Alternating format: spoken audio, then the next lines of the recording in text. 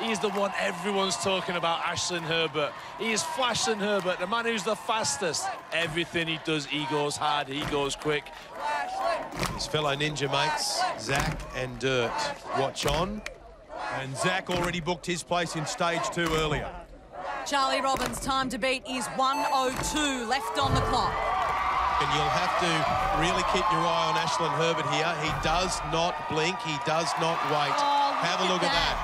Absolutely perfect. Don't blink, don't move your eyeballs from your TV screen. This guy could go all the way up Mount Midoriyama. Ashlin Herbert already nearly finished on the swinging cliffhanger. Oh, he has finished it. Now he's onto the wing nuts. He had trouble on this obstacle in last year's grand final, but he looks confident tonight.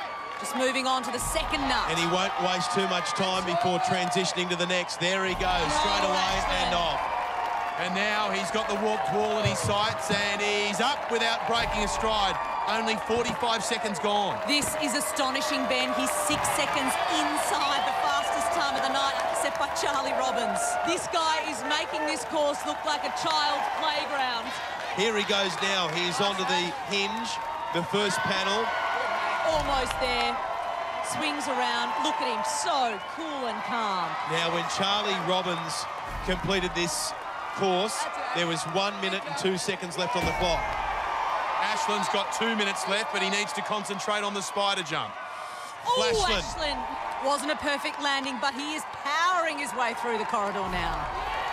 Get this 1 minute 50 left on the clock. He's laying the law down. He's saying to all these ninjas, catch me if you can. And at this stage, no one's catching him. Come on, Ash, look at this.